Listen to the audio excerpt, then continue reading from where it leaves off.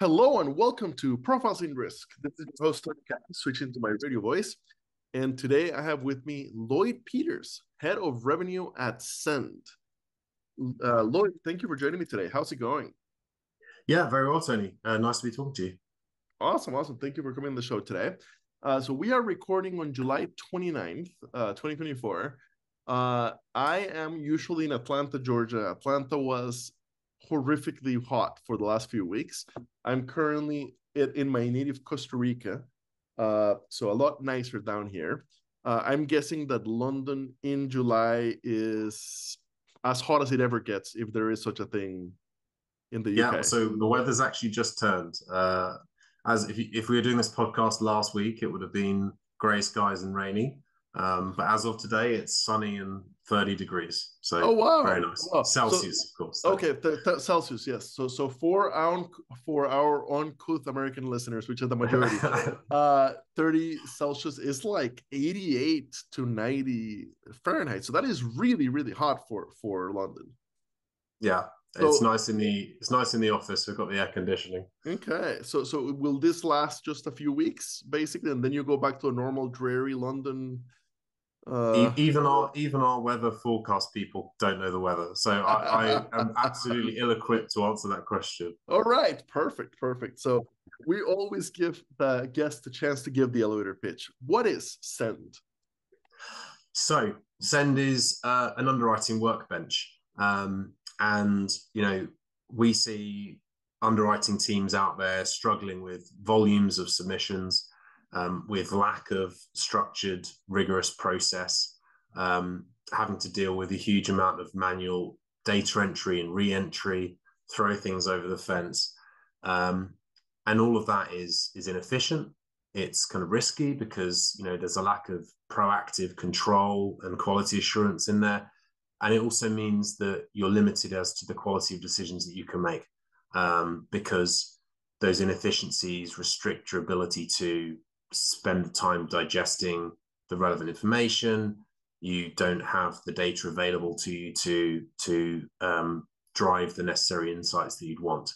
So what is Send? So Send is a single application, a single desktop that gives all underwriting teams a single place to work and progress core underwriting activity through from broker submission all the way through to binding and booking that policy in the policy admin system. So it's a single integrated workflow, data storage, document storage, MI and insights, all the activities you need in one place, one version of the truth. Okay, one version of the truth. That's very important. Is it aimed for the Lloyd's market, or is it aimed So for? it's kind of it's aimed for P&C in general and specialty. So yeah, kind of medium kind of medium commercial upwards. So mid market in the US is kind of where we'd start in terms of complexity level. We don't do personal lines, we don't do personal auto or really small business insurance. Our origin was in the London market because there's a huge amount of specialty, large P&C in London, but we've got customers in the US as well.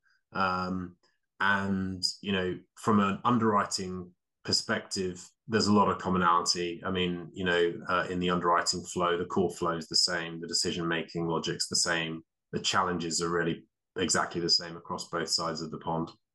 Yeah. So what was the what was the underwriting workflow like before Send that inspired you guys to create Send? Yeah, well, I mean, I'm sure a lot of your listeners will have heard or have a lot of experience with London market underwriting and underwriting at Lloyd's, and it's got a huge amount of tradition that I won't be able to cover, in a short session. But I think relationship driven is a key part. We're extremely condensed here in the city of London. Meeting in person and building those individual relationships with your counterparties is a huge factor of doing business in London. And I think that dynamism of interacting at the box in Lloyd's meant that a lot of things were offline, off system, and therefore very manual. And then you pull into the equation the complexity of the business, which made it very, very difficult to program that and make that into a generic workflow. So all of those factors made that it was extremely manual. It was quite ad hoc. It was quite loosely governed. It was a true kind of flexible, dynamic negotiating arrangement. So that's the model that's been in London. And it's still, I know it's pretty true in the US as well. Obviously, generally things are coming through via email, but after that, there's still then quite a lot of bespoke negotiation, bespoke terms being developed. Okay. Given the very bespoke nature of how how underwriting historically has been done in the middle market and in the specialty space, in order to bring in a workbench, do we have to significantly change our processes, or how does it fit the existing processes? Yeah, good question, and I think the answer is a bit of both. There's always going to be a bit of business change needed. So I think we try and drive the right balance between driving commonality into your business where there should be commonality, and then driving specification to different lines where there needs to be. So if you think about commonality, the overall major stage gates of your underwriting process, whether that's going to be your intake, your triage, your clearance, your clash checks, risk assessment, quote, bind, they're going to be pretty consistent across all of your lines. And certain take-on procedures, your KYC procedures, how you manage your wordings, all of that, again, is going to be relatively consistent. So driving that consistency gives team leaders and business leaders clarity on MI, good visibility of how business is progressing, and lets you drive cost-effective efficiencies into the business. But on the flip side, all lines are ensuring different things. There's different parameters that you need to identify good and bad risks and drive into your rating engine. So those are the areas where you're going to want to drive differences. And pulling that balance of the two is what we try and do at Send. Yeah. Looking at the website, it looks like you guys do both carriers, insurers, and also MGAs. So from the submission process, the workbench, and then you hadn't mentioned this part, but the delegated underwriting authority, which is very important when the MGAs play in the sandbox too.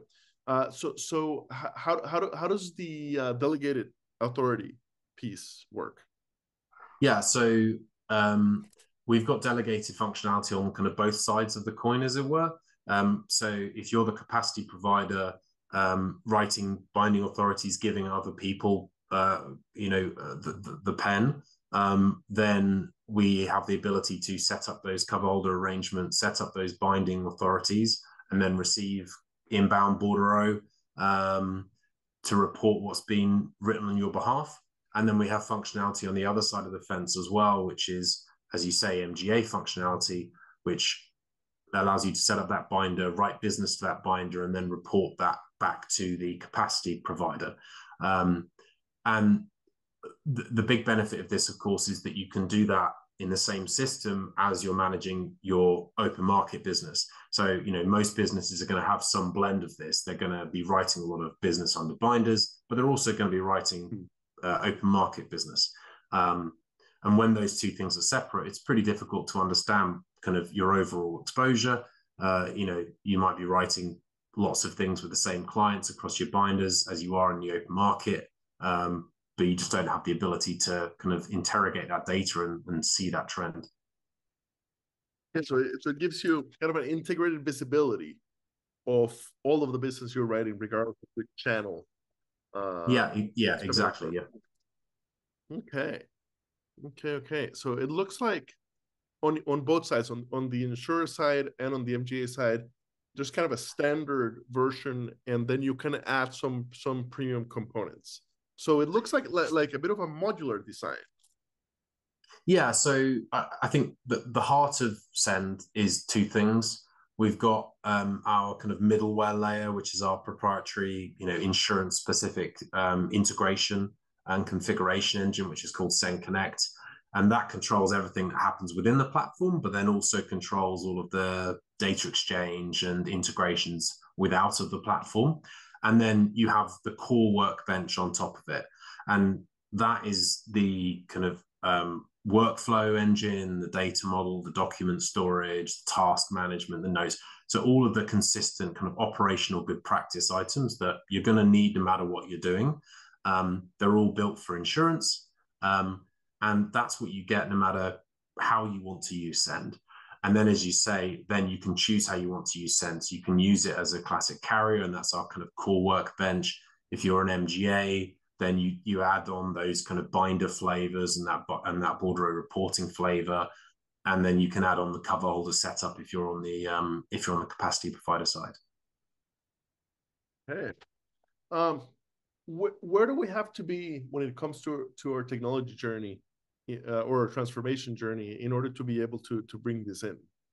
Do we already have to be on like a Guidewire type platform, or yeah, what do we have to look like to be able to bring this in? What's the implementation like? We've had customers at all stages, right? So we talk about different underwriting maturity models where we kind of start at 0, which is like full manual underwriting, and we go to digital, and then we go to connected, and then we go to augmented, and then up to smart, which is the kind of nirvana that everyone's trying to work towards.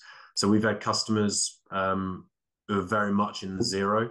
They may have smatterings of systems, but their core underwriting is still very spreadsheet driven, very email Outlook managed. So for them, even just getting to a really solid digital base with an application driven workbench that they can start building things on is a really powerful first step. And then we've got other customers who are pretty advanced with their technology. They have a good policy admin system. They're using that with integrated rating, but the speed of change or the user interface of that or the connectivity of that is not where they need it to be. And so, Send can act as that kind of single unifying layer that can orchestrate all of their different systems in one convenient place. So, if you take Send, it's not about having Send for everything. We're not a kind of monolith system. We're really an ecosystem orchestrator. So our position is to be the spine of your underwriting flow. So if that means you've already spent 10 million configuring forms in a particular tool, we're not saying you have to throw that away, right? We can work with that. If you've got a proprietary AI model that does some analysis in one of your lines, you don't have to throw that away. We'll API that and we'll pull that into the journey. And the same is true kind of all the way through the value chain. All right. So on the website, I see the underwriting maturity framework, which is a downloadable white paper type thing. That's basically a self-assessment to help me figure out where I am. Yeah, exactly. Well, it can be used for a number of different ways. I think it can be used to self-assess and have a bit of a pragmatic view of where are we. It can also help you think about what good looks like and where you might want to get to. So that kind of target state vision. I think it's also extremely important for helping you set out a roadmap of change. We can't jump from, A to Z. I'm auto translating the alphabet there for the American listeners, A to Z in English speak. You need to build up through some of these phases, or at least understand how you need to navigate that from a business change. So being able to shape that roadmap is really important. So the phrase that I always use, I don't know where I first heard it, but I really, really like it, is think big, start small, act fast. And hopefully that underwriting maturity model helps you do exactly that. right? You can look at where the end state is and you go, God, how powerful it's going to be if I can leverage Gen AI to do that. But in order to do that, I need this data, and I need this data with this quality, and I need to have understood how decisions are made against that data. And I need to have the controls and the trust to be able to unleash that AI. So that's kind of where we're getting right up to the smart.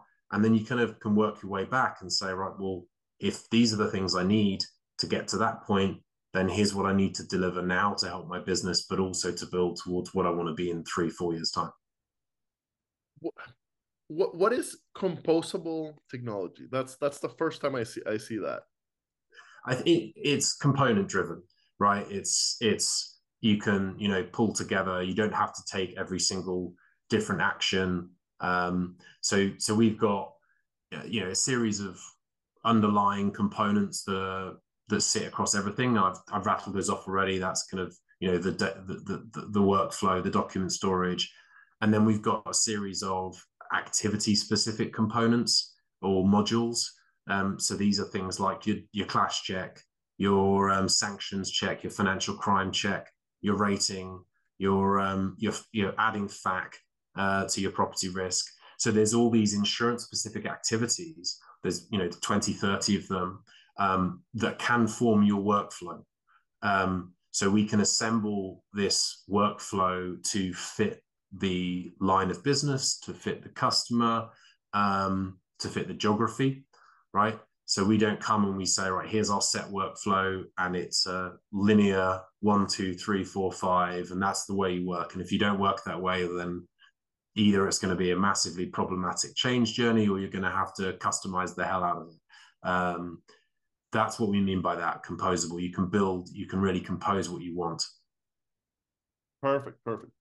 What is the pricing like? I mean, obviously really bespoke because there's so many different ways to put it together, but what is the pricing like compared to the rest of the market? Yeah, so I think you look at the market, there's kind of two ends of the spectrum. You've got the build, where people are doing, these days it's more low code build, rather than like true kind of .NET ground up coding. And then you've got buy. And so you're looking at the big, major policy admin systems, which kind of really started in the post-bind space and then trying to leverage the workflows to kind of move earlier on. So I think the profile that we'll sit is we sit in between those. So our proposition is that, you buy the platform, which gives you a load of out-of-the-box functionality you can leverage, and you can use it out of the box pretty quickly. It's pretty much working as a functional workbench, but then you can do all the build in the areas that differentiate you. So the build aspect can be as big as your ambition, because as big as you want it to be. It doesn't have to be very big. So we sit in between of those two pricing, right? We're substantially cheaper than the big policy admin systems from a license perspective, and then we're not overly expensive. Yeah. Right. What are the clients saying? Like, what kind of feedback are you getting as to the ROI of moving over to Send? I think the ROI builds through that underwriting maturity journey. So I think a lot of the first ROI that people see is in the operational areas, right? So yeah, one of our customers, their main pain point or their main focus before working with us was that lack of transparency, that lack of trust of how their teams were working, what business was being done and how. And they wanted to scale. They had big growth ambitions, but they were like, well, how can we trust ourselves to scale when we don't even know how our teams are collaborating, what business we're writing, whether we're writing it with the right controls. So for them, the big ROI was having the confidence to be able to scale their business. Then the next logical step is clear efficiencies, right? We really cut down on the time that people are taking to do manual entry. And then you build through into, right, now I've ticked those good boxes off. Now I really start to drive the use of data and start to drive kind of loss ratio improvements through better automated triage, through better risk assessment, through better pricing optimization. So yeah, there's all sort of different types of ROI to both top line, bottom line that you can start to drive out of it. All right. What I'm always curious on the origin story. How did you guys realize this was a need, and how did you realize you were the right people to build it? I do realize that you probably haven't been around the company for the whole time it's been around, but yeah, what is the origin story? Yeah, so it's we have three co-founders who were all kind of long-standing technology change people in the insurance market, and they essentially got frustrated with the lack of data transfer, right, and the inability of companies to exchange information freely. And so they built what I referenced earlier as our integration hub, which is Send Connect. So they built this API data exchange. And the story goes that that was great, but the problem was that carriers didn't really have the application layer of the top of it to be able to interact with that data exchange layer. And so they built one, which was the workbench. So that was kind of the origins, really. And then it's gone from strength to strength. We, started working with some big UK customers, started fleshing that out. And then we, several years ago now expanded over to the US, and we've got, a number of customers there doing some really exciting things. Perfect. This episode will likely go live on September 9th, middle of September. And I give you that information because I'm curious, are there any new features that are coming down the plan or the roadmap that you can already talk about? Yeah. So one of the big things that we're working on at the moment, put a lot of time into, is adding depth and breadth to our self-service configuration functionality. So loads and loads of the platform config is now available via low code, no code. So that speeds up the delivery, gives control. We've got a really good O365 integration coming up that's going to give people a huge amount of control over their Excel-based macro-enabled rating models, so they can self-serve those and integrate those directly. That's pretty powerful. We've got a brand new version of our document generation capability, lots of new functionality around that as well. So dynamically adding endorsements and forms, building out binder documents, quote documents, all of that can be done really easily. So yeah, and I'm sure I've missed lots. I'm sure my chief product officer will tell me off tomorrow for forgetting some stuff. But look, there's a long roadmap of change. There's cool new stuff being dropped every month. To be honest with you, yeah, it's exciting. That is fantastic. And for the listeners, the website is send.technology, and I will include that on the show notes. Lloyd, thank you for your time today. This has been super interesting. When this goes live, I will tag both you and the company on LinkedIn. And yeah, for the listeners, if you're looking for an underwriting workbench or any of the other myriad of options we talked about, go check out send.technology. Thanks, Tony. Anytime. Thank you.